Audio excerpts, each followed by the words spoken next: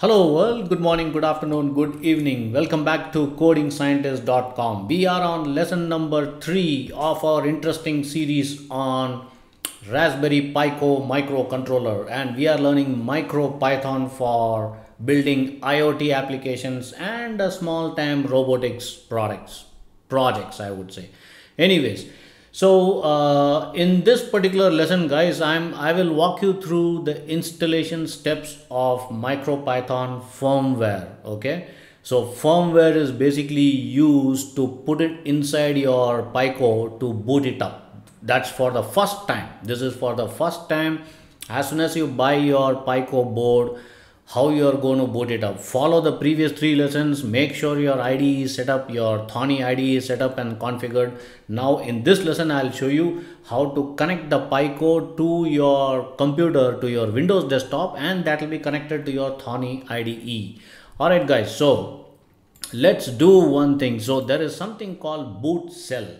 Okay, so this is how it is. It looks pretty small button on your Pico. So if you see, take a look at it carefully. I'll just bring it near the camera.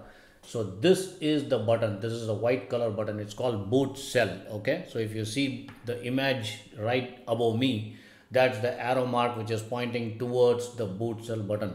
So the way we are going to do is, before plugging the USB, okay, before plugging the USB to your computer, you need to press this hard. Hard means not too hard, just a click away. You need to just keep it pressed, do not leave it, and then put this USB to your computer. This has to be kept pressed. Okay, make a note of it, guys.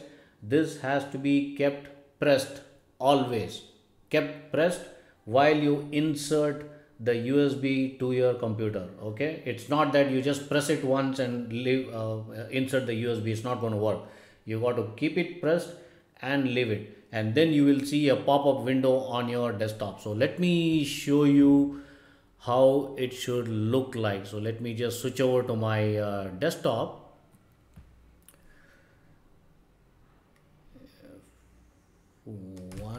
I hope you guys can see my desktop screen.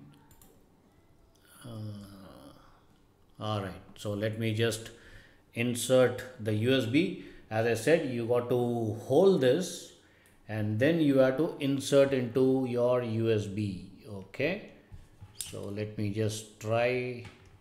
I am going to put it in my USB on my Windows machine, and I can hear a noise. All right guys, can you see this window opening up as soon as I boot? Now you can release the button. I released it. This window is open.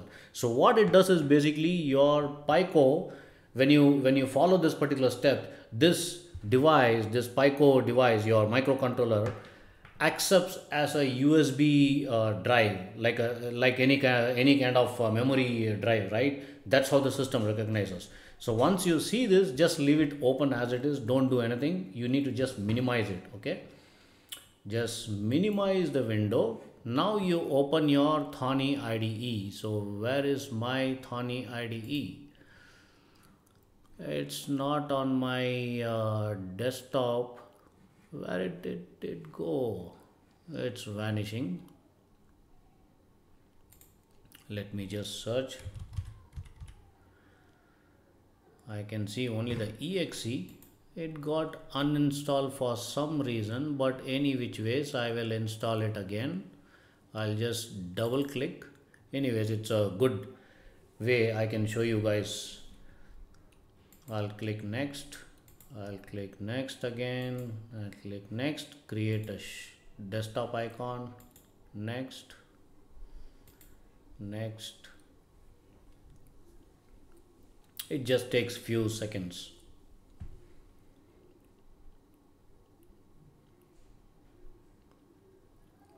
This is kind of weird. I did install and I did test it. I showed you in the previous lesson. It's now vanishing from my desktop and it's not there. It's kind of surprising. Anyways, it sometimes happens weird. All right, it's almost about to complete.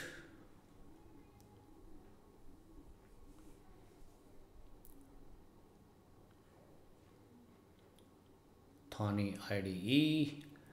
Okay, it's almost done and I can see the icon. You need to finish till the dialog box shows it's done. It's still saying compiling standard library, which takes a while. It's mentioned here any which ways. There you go. So once you see the success finish, click the finish button and now double click on Thonny IDE. Let me open this. Make sure that your Pico is connected, guys. Alright, so I can see the previous code which we wrote, the test code. I'll just delete this. Now what we need to do, if you see on the right hand corner at the bottom, you can see Python version, Python 3.7.9. That's what is installed on my machine. So you can just click on this and you can see, you know, same interpreter which uses Thonny as default, and then there is something called MicroPython Raspberry Pi Pico. Alright, so your device has been detected. This is confirmed that your device, your microcontroller has been detected as a USB device. Now you need to click on this. Okay, click on this and then install the firmware. Here you can you see on the window it's written here you can install or update MicroPython firmware on Raspberry Pi Pico. Plug in your Pico while holding the Bootsel button. Wait until the device information appears. Click install. Now I am going to click install and it's installing here at the bottom. Can you see this, guys? Alright, done. It says it is done. Okay, now I can close it. I will close this. There you go. That's pretty good. If you see at the bottom terminal of the IDE, let me just make it a little bigger. On the terminal at the bottom, go to the bottom terminal, you can see MicroPython 1.15 and Raspberry Pi Pico with RP2040 chip.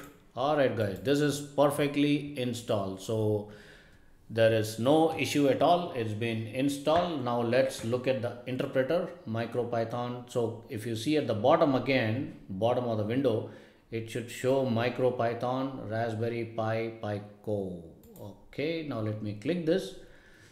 Now let me go to the interpreter. No, so that is the default interpreter, but we are going to do the coding on the microcontroller itself. From this lesson, from the future lesson onwards, from all the lessons, for all the lessons, we will be directly running the code into the microcontroller, into the Pico microcontroller. So let it be as it is. Let this be check mark, MicroPython Raspberry Pi Pico. In case in future, without connecting to the microcontroller, you want to test your Python code. So then what you need to do, again go back at the bottom here, click and you select same interpreter which runs Thonny as default. So you can select that. And the system, the program, the Python program is going to run on your machine. Now let's test if our code is going to work, guys. So I am going to be back soon in the next lesson and I will show you how to write your first code in your Pico microcontroller. Until then, goodbye.